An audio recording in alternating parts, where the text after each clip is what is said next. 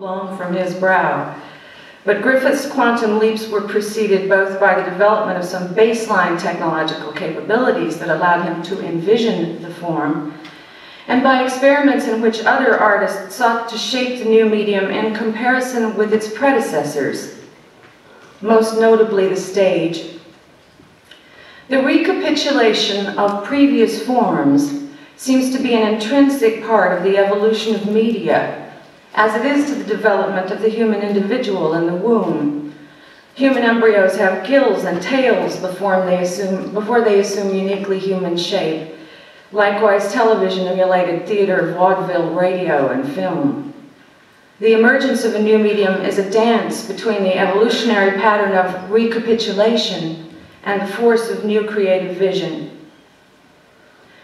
I want to talk today about the emergence of virtual reality as a medium, and I want to begin by showing you some recent developments in the evolution of a closely related area, what we in the United States call multimedia. Although they differ in terms of their technology platforms and their areas of focus, both VR and multimedia are part of a larger domain, and that is human action in representational worlds. The videotape I'm going to show is an example of some new approaches in multimedia design. Can we have the video, please? Good.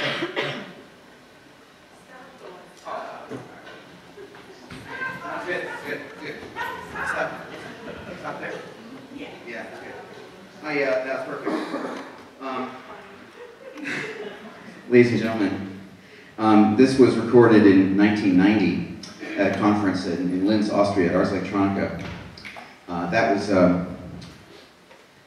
Brenda Laurel in 1990. It's my pleasure. This was also before, of course, the World Wide Web became known as it is today, and before Brenda made one of her landmark virtual reality projects in 1994 or 5? Late 93, excuse me, placeholder.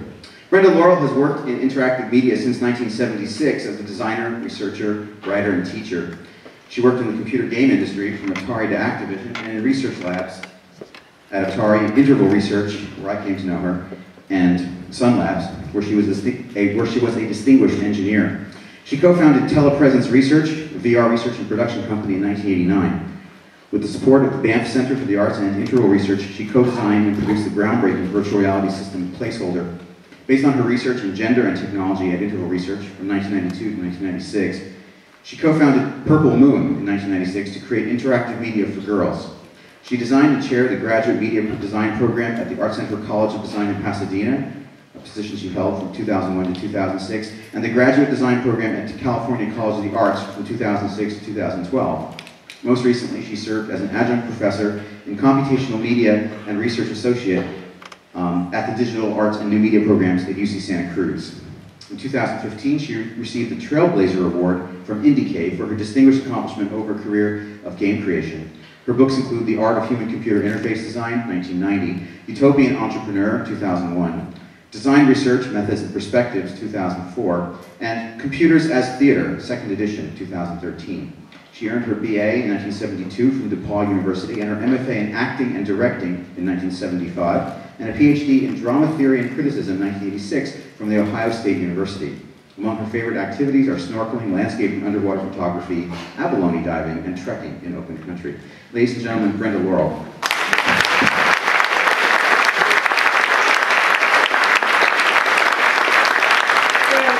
Look at, I made little decorations and everything here for you guys. Okay, Golan made me promise to talk about some structural stuff. So that's what I'm going to do. I have been enjoying this so much. I've heard both arguments that are familiar and arguments that are new. So it's been really fun to get in touch with this generation of VR developers. So I'm going to talk about 3 challenges that I think will persist, regardless of what happens in terms of technological innovation. I think they're going to be present as we continue to develop new stuff. And the first one, obviously, is the challenge of personal agency for a participant. So back when, oh wait, I'll go back here because in 1975, My personal agency involved things like making sure the iron was off when I left for work. I mean, you did that. Did your mother say that? Did I leave the iron on? No?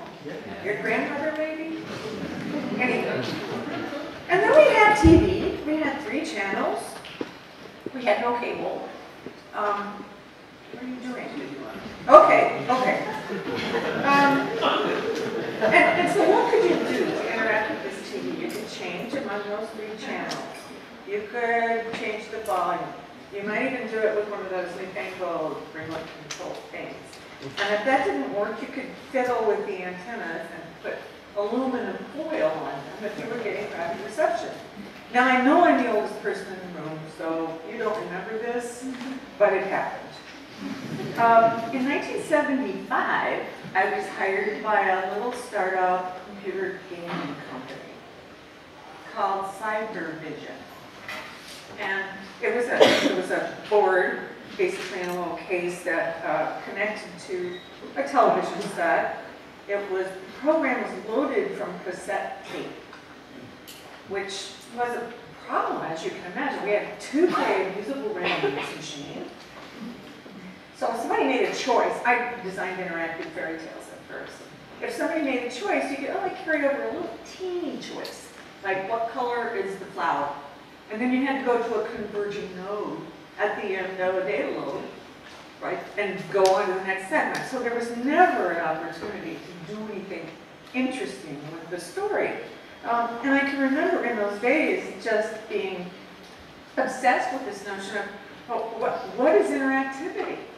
You know, what are examples of things that I interact with? How could this grow?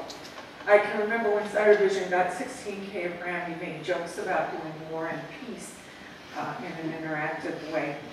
Anyhow, I started writing about interaction design while I was at the Atari Systems and Research Lab with the Honorable Michael Maymar, whom I love and have worked with many times. And I forgive him, by the way, for spray painting me white. You didn't see his keynote, that will make no sense. So here's the thought. This is the beginning thought. What is a lifelike choice? Let's just start by looking at reality prime, the one we're looking at. So frequency has a range, right? You can't do anything ever, or you can do things all the time. Range. You can do only one thing, like the rat pushing the button, or you can do anything you can think of in the environment that you're in. Significance? No significance, like changing the color of the flower in a fairy tale, or something that can change everything. Completely change the outcome of what's going on. The texture of it. Okay, so just so we've got this clear, let me give you a visual example. This is my younger daughter when she and I were hiking in Zion years ago. So here's a demo. This is frequency. She could do anything she wanted all the time, and she did. This is range. You see all these signs that tell you what you're not supposed to do? Well, they give you a notion of what you couldn't do. So there's that. And then there's significance, which is that one where you fall off the cliff and die. Right? So that's a very significant action. So fast forward to 1993, building VR in Banff, at the Banff Center. This was my 8-year-old daughter's illustration of what VR was after she'd walked around in the world. She's 31 now, my grandson. Yeah. So by the time I finished my dissertation, I wrote my dissertation on interactive fantasy in the theater department. I actually had to job somebody in from Stanford to be the CS guy because the CS department thought I was crazy at Ohio State. After that, I went to the Atari lab and met Mike and met Scott Fisher, whom you may know. He went on to work at NASA, and there's more of that story later. And I met Rachel Strickland, who's been my longtime collaborator on many adventures. So we decided we would propose a virtual reality project to the Banff Center, and by that time, we were working for Interval Research and actually threw down $1 million, which made the Banff people unhappy. So here's a fundamental definition of VR that I use. So a participant can take action in the world and they can see the results of that action. In other words, what I do has some significance in the virtual world. If that's not going on, from my perspective, that's not VR. It's immersive cinema, it's storytelling with an immersive background. It's not VR. You can't take action and do something. So my now husband, who wrote a bunch of the code for the project in Banff, defined it this way in the paper that we wrote in Computer Graphics World in 1994. The principle of action is about the movement of body and space. It's about what impinges on a sensorium. And it's about being able to make a difference. Now, he got this stuff from the psychologist James Gibson in his studies of visual perception. And then we applied it to VR. And you can see in this picture there are 2 participants in the world. So we did 3 joined worlds with 2 participants. And there's more of that on as well. Okay, so here's a description then of the principle of action at work. We can see a lot of things in the world that we can't do anything to or for, right? I do know a guy who can move clouds, but he now lives in Maine somewhere. So we can see more than we can interact with. Here's the zone in which we might take action. So again, here we have reality prime, we have augmented reality, we have virtual reality. Those 3 circles overlap, obviously, and this actually comes from Paul Milgram's work in 1992. It's called the virtuality continuum.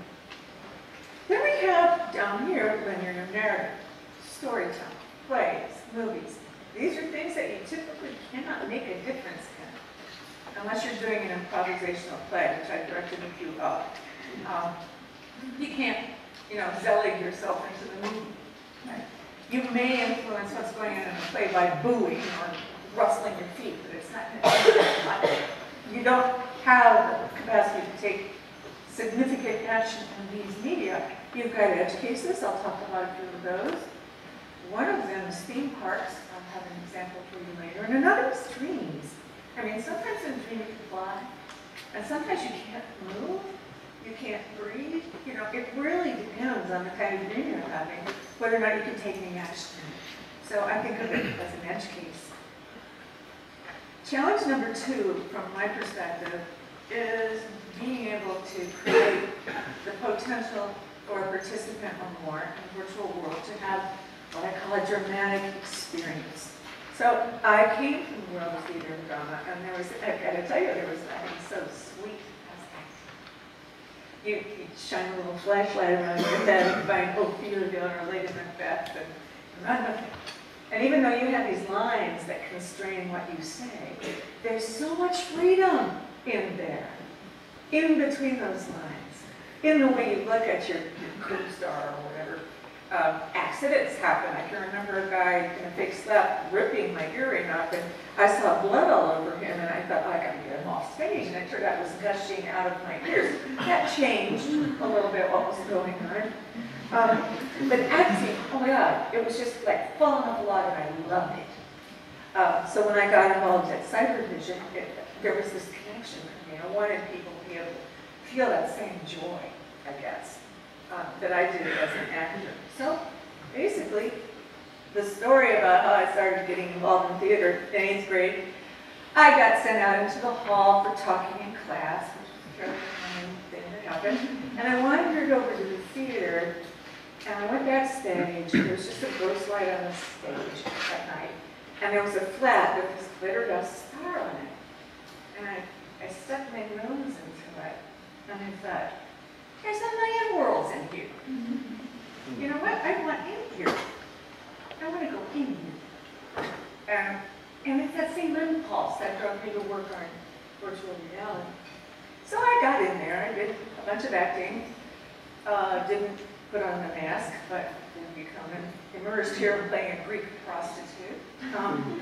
I also wrote and directed an interactive version of Robin Hood, which was staged at various venues around the Ohio State Oval. So kids followed Alan and Dale, the minstrel, to these different venues where things were going on, like Little John and Robin having a thing on the bridge, right? The difference was that if the kids or the audience wanted to shout out something, the actors responded to it. I can remember having a group of blind children show up at one of our performances. And they were so acute in their hearing. We had a very well-staged broadsword battle that was going to happen. And Robin was supposed to be ambushed, and the kids are going, Robin, there are people behind you, they're sneaking up on you. So the choreography goes out the window, right? It's completely changed the scene. It was delightful. It was delicious. So from there, I guess, I decided to go into theory land, at least briefly in my dissertation, to continue to look at this business of getting in there and expanding interactivity and finding that space. My dissertation, which had intended to be about Bernard Shaw, like 850 other turned out to be about interactive fantasy.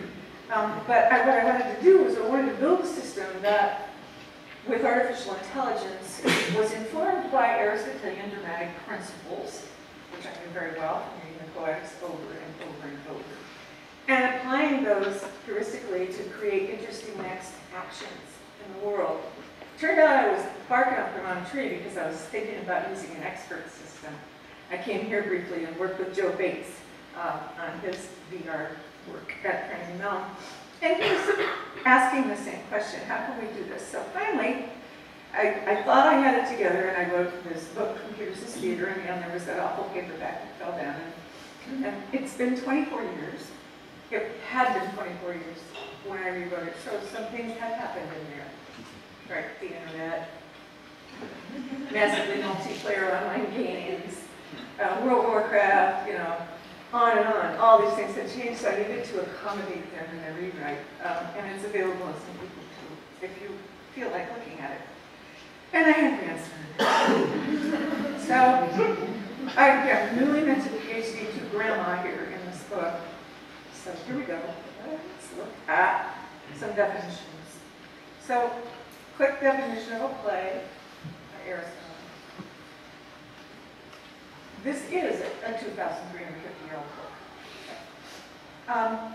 And what he's saying is a play is enacted in real time, acted out.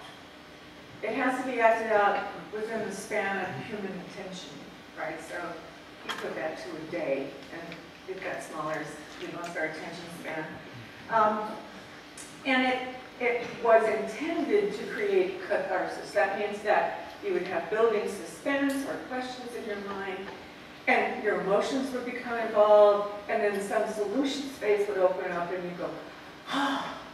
Well, in a tragedy, that catharsis was, oh, that poor fucker married his mother. In a comedy, it's more like, ah, look at that, in Molière, it's laughter and ridicule. He didn't write about melodrama, at least not that we know of. So here's an important thing for us in VR to think about. We are, in fact, talking about people moving their bodies through space in real time. And that is more like a play than a narrative. Epics were narratives in Aristotle's day, and they could last for a week or longer when Homer told his epic stories. So we have this distinction that we start to pay attention to. Let me give you another metaphor. This is a model view controller metaphor. Okay, so here's the model. In an example, this is a little world here. This is a world that we just designed for a virtual reality universe. It has affordances in it. It has responsive objects. It has environments. Or if you were writing a Star Trek episode, this would be the world of Star Trek. And you would have to find a path through that world, right, that didn't stray from the Bible. But now we're talking about VR. So here's our controller. Looks like an Oculus. And then is our view. We've wandered through the world. Somehow or another, we've encountered a bunch of things. Or maybe the next day we take a different journey.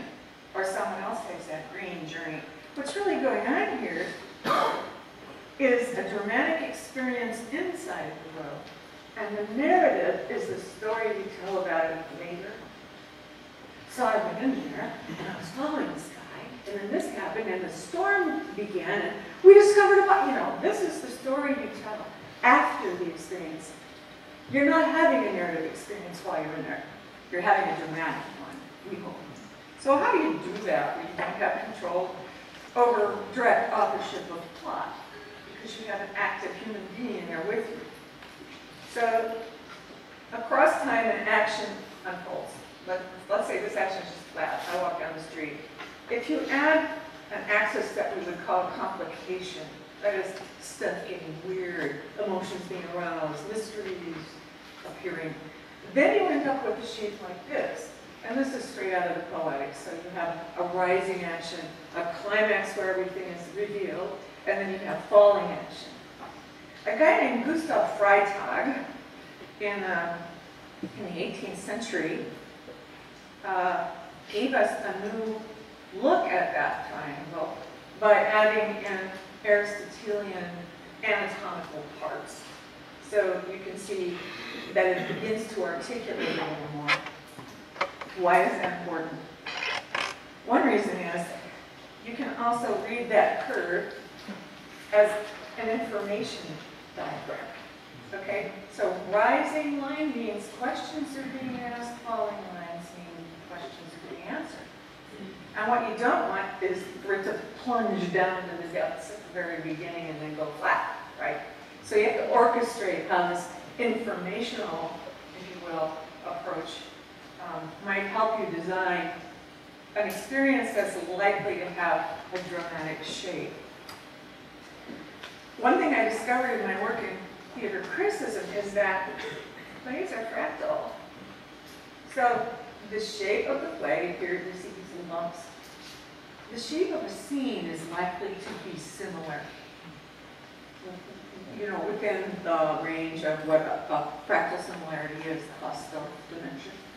So, for example, in Hamlet, you have this guy trying to make up his mind, and he passes on good decisions, like killing the king when he's in prayer. And we end up in this betrayal scenario where he's still making bad decisions, and then he's forced into the sword fight with Laertes, and he dies even though he knows the sword is poisoned. Well, if you look at the structure of the king in the chapel scene, it has that same shape, right? He could take action, he doesn't, he overhandles it, right? And then when he leaves, there's the reversal. The king says, I wasn't praying at all. My words fly up, my thoughts remain below, so there's irony going on. In every scene in Hamlet, you can find that shape. It's like a fingerprint. And that's another clue for us as designers. As we think about worlds that people traverse, what can we do to make shapes like that start to be familiar? It's not that you have to, it's that you can. And it's interesting. So I was talking to Cliff Hawking after I played Splinter Cell Chaos Theory. I interviewed him because that game has a dramatic shape, kind of no matter how you play it. How many of you played it? No gamers! Oh, you played it. Okay, so you make decisions early on about who you're going to affiliate with. And that will have a butterfly effect all the way through the game and lead to an inevitable climax because of the allegiances you do or do not have. The player is relatively free to make choices, but once those alliances are formed, they need things from the peasants, they got to be friends with the peasants think they're tyrant, the shape of the action is intrinsic in the world, and the decision that gets made that can change the course of everything may happen very early. Same thing can be true for us as designers. So when we're designing experiences or designing worlds in which experiences can happen and we want them to be dramatic, we also need to remember that this can wave all over the place and still have that shape, right? So there's variability within a constrained space of plot options. The most important thing I can say to you today is that the plot, the narrative, the story that you tell yourself after you've been through virtual experience, the plot is an example of time-displaced collaboration between you, the participant, and those guys, the designer. And they may have done it 10 years ago, but still, as you work through their world and use their affordances to do stuff, you're collaborating with them to make a plot that shows up in the story you tell. Does that make sense? Okay. So that's a tricky one because now we can no longer like just tell the story, we're letting people have action. Okay, let me take a little jump out here. So what I did, whoops, hot corners, never do it. What I did was, so what happens if you take that little line that now knows the shape of a dramatic plot, you unfold it out, so they can go in lots of different directions. This is what is going on in the virtual world, right? Where the plot can go in a lot of ways. And by plot, I mean, again, the story we tell ourselves after. So how do you design for this? How do you design to predispose a dramatic shape in any direction someone might go? So there are some examples. Medieval theater. There's a 10th century interaction design problem. So plays were staged in the 10th and 11th century on pageant wagons. And the pageant wagons might be stationary, they might be planted around the town square. And you would walk by one and see this first verse of Genesis, and then you walk by another and get some other story. And at the end of, so each of them has a dramatic shape on each little stage, but you get an overarching dramatic shape by walking past them. Also, these wagons moved. They would sometimes move through the town, and so the order in which they came by your house might be changed by somebody's horse having a problem or whatever. You couldn't control the order in which people saw these things. So you had to be sure that each of them had enough of a dramatic shape that it could stand on its own. And that, in a way, that's a lesson for us as designers in VR now. Let me give you another example closer to my heart. It's designing an environment that predisposes people to have an interesting, dramatic experience. This is a map of the Northern California Renaissance Fair. The way that the booths are arranged on those paths predispose you to different kinds of journeys through that fair. So if you go on the main path from the door, the one that comes up the center, you're going to go by the costume shop first. So of course you're going to rent something, unless you're a pro like me, you've got your own gear. And then you find the armory. Well, you could buy a knife or a sword, and pretty soon you end up at the joust, and you're all like decked out, and you root for somebody, and you're on their side, and you've had a great dramatic experience. Contrary-wise, you may go down the East Asia corridor, see the belly dancers, buy yourself some East Asian clothing, end up at the food court eating food you've never had before. That's a different dramatic experience. All of them have a shape. And when you tell the story later, you know, then I had this falafel. It was amazing. It was really good. Never had one. And my husband called the other sandwich a gyro. And that was embarrassing. No, he didn't really. So, and guess what? You know, the participants are players in this play. Who's been to a Renaissance fair? Oh, you know them. Did you go as a tourist in a Bud Light t-shirt, or did you really deck yourself? Bud Light. Bud Light. It's interesting, in NorCal now, we have guys who are doing samurai stuff, so they go from the same, if they're like Asian folk, will come and perform the same period, but from a different country. And so now this huge multicultural thing going on. And everybody's tripping, you know, not actually. that was back in the day. But everybody's having a really good time. So this leads me to think about cosplay. Just so you know, I am a Trek too. I got to sit on the bridge when Hilton had that great Star Trek thing going on in Las Vegas, and it was just, I nearly died. They treated it like a holy place. You know, these guys walked you in, open the door, make sure you didn't sit in the chair, take a picture, and then you're gone. But man, that was a rush. And I got into cosplay as a result of that experience and the Renaissance Fair. Cosplay is a lot like what we're talking about, right? So if you've been, who's been to a cosplay convention or does cosplay? So you know what I'm talking about. There are environments there where you can lay out your character, take the pose, do the action. Who's been to the bridge in Shinjuku Station? So you know what I'm talking about too. Those kids are still dressed up, I assume, in their cosplay outfit. So there's a way in which the environment is arranged for the participant as actor, as character, to have a dramatically satisfying experience. And that's just from the arrangement and placement stuff in the world and the affordances that you have. Okay. Action as carried out. Go with me. We promised to touch on Brecht. So Brecht's idea with the theater of alienation, this is early 20th century, late 19th century. For example, Three Penny Opera is a play about a kind of a gang boss in London. The idea here that Brecht had was to alienate people from having empathy with the characters, and to make sure they understood that they were watching a play. So the lights were exposed, and you could see everything. And his idea was that catharsis, or the final outcome of the play, didn't live in the play. He's prevented you from really caring about these guys, but you see some stuff going on. It's supposed to change your mind. And the way it ends is out in the world as you take different action as a result of having seen this play. So it's kind of action as carried out. I'll show you a picture of, this is a 1972 production of Three Penny Opera. So you can see there four. You can see the lighting. I always play fours and crazy people. So it wasn't that much of a challenge. That's not true. I also played Ophium. So you can see the lighting. When this thing started, they were just bars with clothes hanging on them. And we all kind of wandered in our street clothes and started trying stuff on.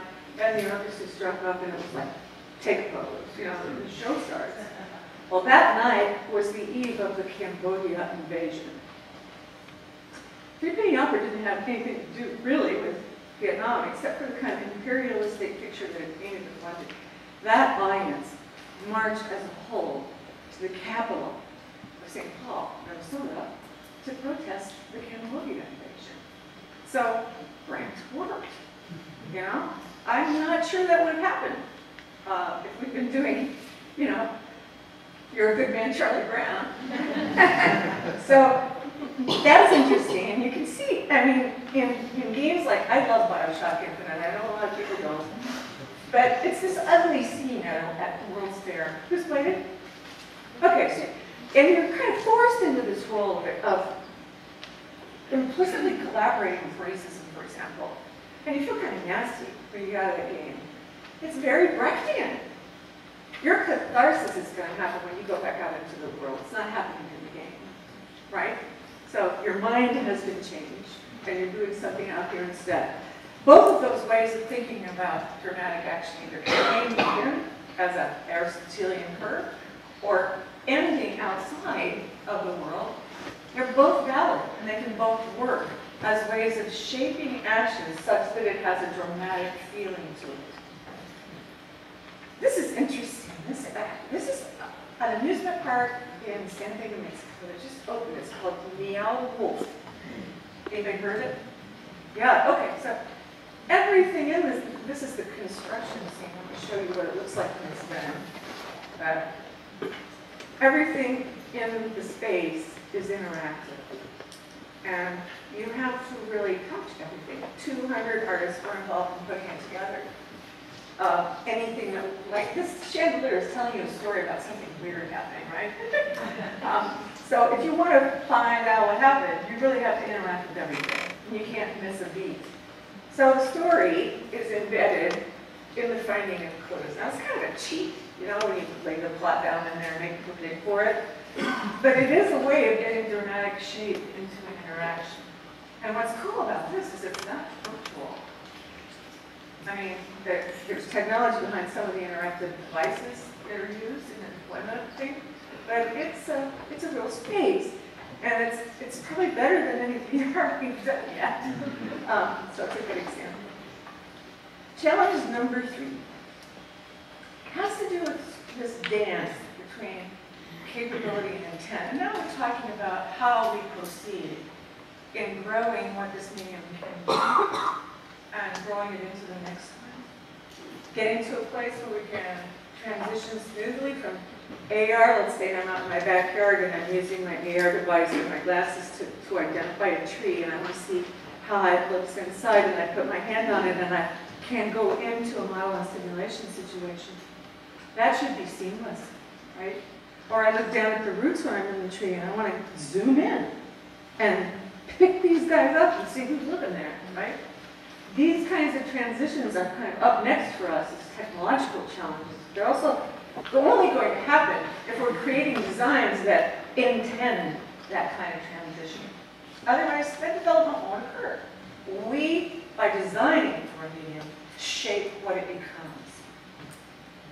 So I want to talk a little bit about this dance between capability and intent.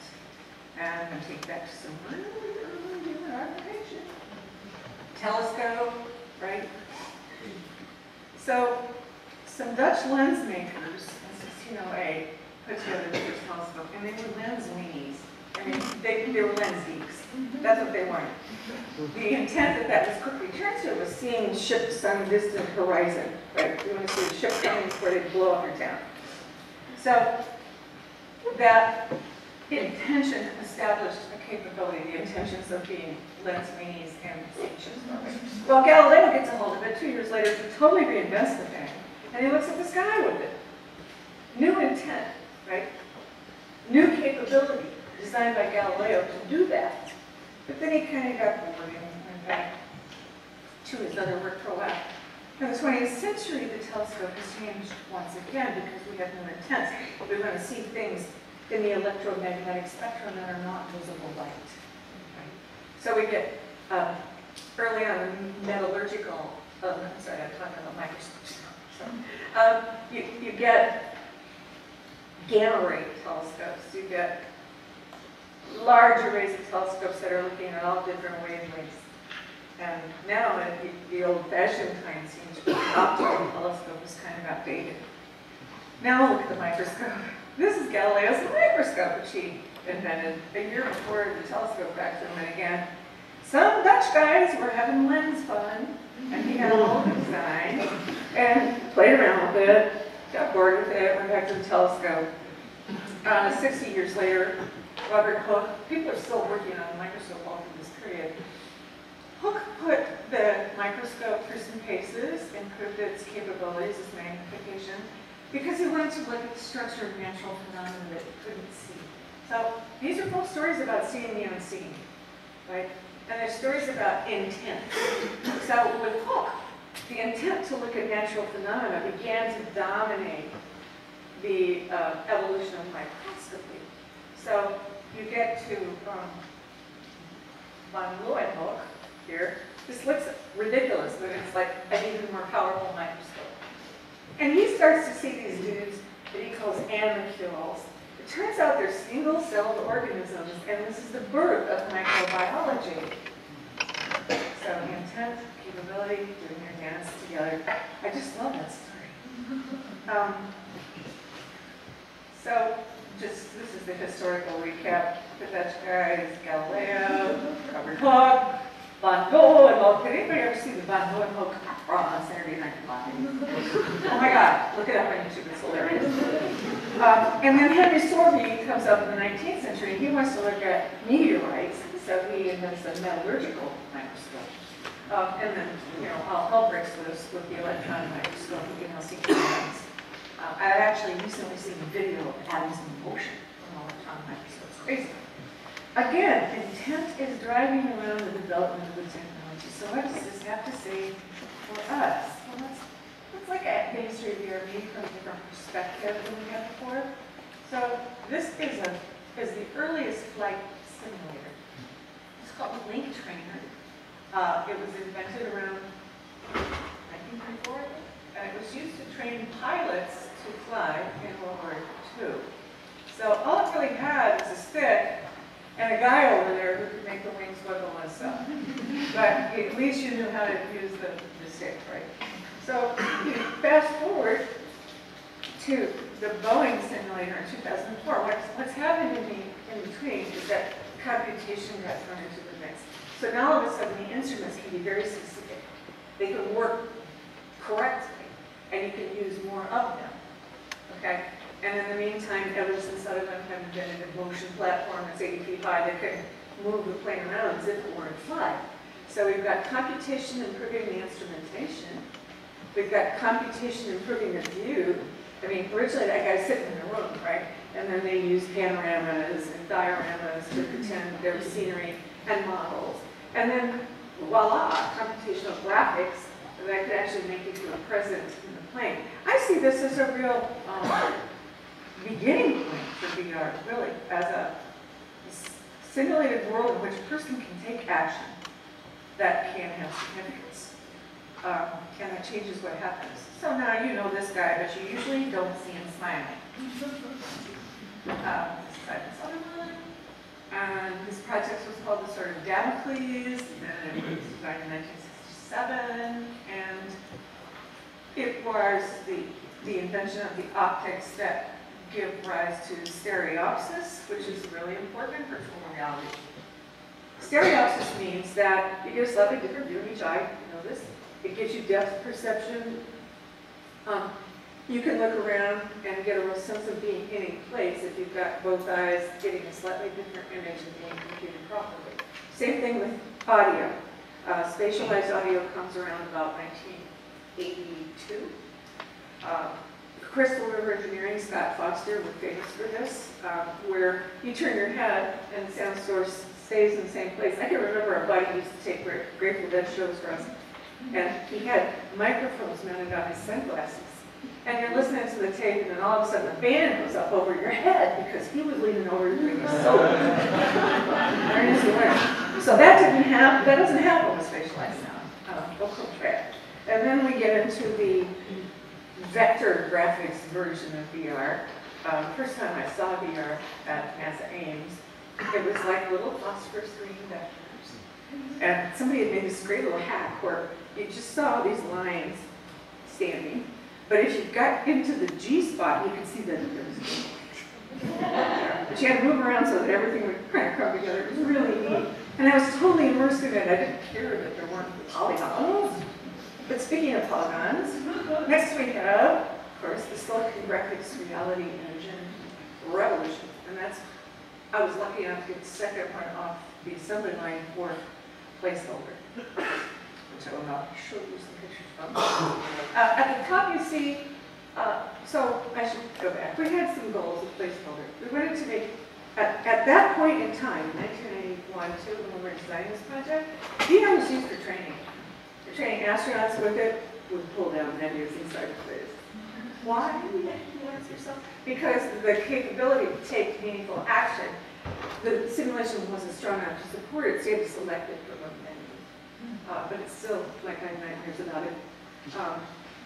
Anyway, we decided that we were going to set ourselves some design goals. We were going to make a design statement that VR could be used for something besides training. And other people, I think, had done some stuff, but we were near the first, I think. We were going to feature 3 different worlds and allow people to traverse them. And we were going to let people embody animals. That came from this notion that we got from interviewing people that they felt like they were having an out-of-body experience in VR. Now, I have to say, this was mostly the male people that we interviewed. Female people were more likely to say, I'm taking my sensorium into this world. It's so cool, right? But the lack of a sense of embodiment made us say, okay, got it. You're going to have to put your head in one of these petroglyphs, and then you take on its body and some of its sensorium. So, for example, if you became crow, you could fly. And I spent days trying to figure out how to do flight without, magic funny gestures like NASA used. And I asked people, and people would say, well, the Hydra stuff. But they do that. What am I going to do? And I'm looking at these crows, and they're doing this. And it's like, oh, yeah, okay, yeah. So I come back and tell the guys, we need flaps. Right? Well, this program doesn't have any memory. We don't know where a flap starts and where it is. So we had to build a short-term memory into the system so that they would recognize a flap. And And then I became the flap tester. So I'd go, get foot off the ground. I got these massive muscles in the underarm. Or else I would shoot up above the model and see it down there as this little big thing. Finally, we got the flaps right, and people loved it. At the top here, you see, so we were capturing natural environments. So talk about content earlier today was interesting to me in that way. We decided that like postcards are indexical to the world, we would build VR that was indexical to the world. But we would add all magical stuff, you know, rocks that could talk, animals that knew stuff and had different voices and could swap their bodies and straighten up and down. Michael Neymar designed virtual relief projection in one of our venues, which was a waterfall. So he built this wireframe in VR and then projected video onto it, so the waterfall was falling onto it. So if you were pro, you could straight down the waterfall. It was neat. On a good day, we were running at 12 frames a second, by the way. This in the middle is a map of the world. Here you see Spider and Snake having a conversation, and that's me and Rachel trying the thing out. So it's like that. Here's our credits, so everybody knows. Let's look at capability and intent. So nature capture. We tried 3 different things because we had 3 worlds. We did tiled video dome. We did the virtual relief projection, and we also did auditory online with the Kamaltron 3-dimensional sound. So you always started in the cave, Play-Doh joke, and that was auditory. And these petroglyphs were hanging around. Come on over here, talk to me. I'm a pro. I'm really interesting, right? And you go over there and you stick your head in it. Now you're crow, right? And you stick your head in snake. Now you're seeing like a pit viper in the infrared. So that was interesting. We had the intent of the sense of embodiment, so we made people get into animals so that they would know they had a body. We had the intent of traversing worlds. Here's an interesting problem. I heard some of the filmmakers talking about this earlier. Jump cuts do not work in VR. They're very disconcerting. So in order to get from one place to another, instead of jump cutting, which made people fall down, we tried it, we built these portals. And we learned that if you gave people like a second and a half in the corridor, and you're fading out the sound from the last world and fading in the sound from the next world, it worked beautifully. It was a graceful transition for the sensorium of the individual. And the audio gave a sense of traversal. We had the intent of marking worlds, so we created these rocks that you can place stories in. Floating rocks with no gravity. And emergent behavior happened in here. It's another big deal, right? You can design stuff and you don't know what people are going to do with it. So people would build a little bit of story and then somebody would come and listen to that rod and they built another one. They started putting them in labs. So we had these big collaborative stories. No idea that was going to happen. We had a user, or a participant who was striking down the waterfalls, crowd, spiders hanging around at the bottom. You know, you just ought to share your body.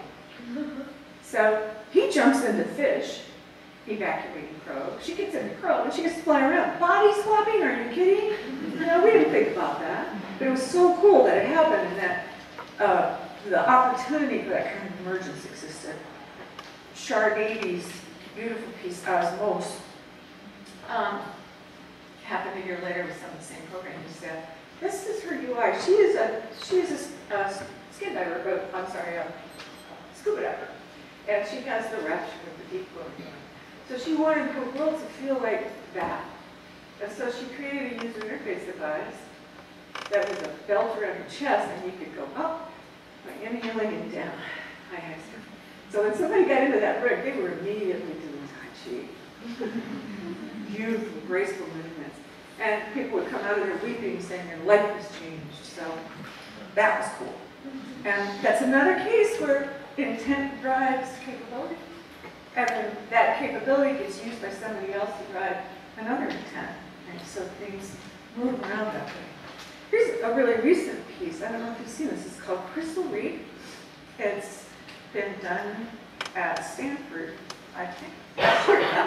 So this is a coral reef simulation, and you're swimming. And there are 2 ways you can do it. One is you can follow a guy who's going to identify plants and animals for you. But the other is you can just freeform it and pick up trash like that off the bottom. Clean up the ocean.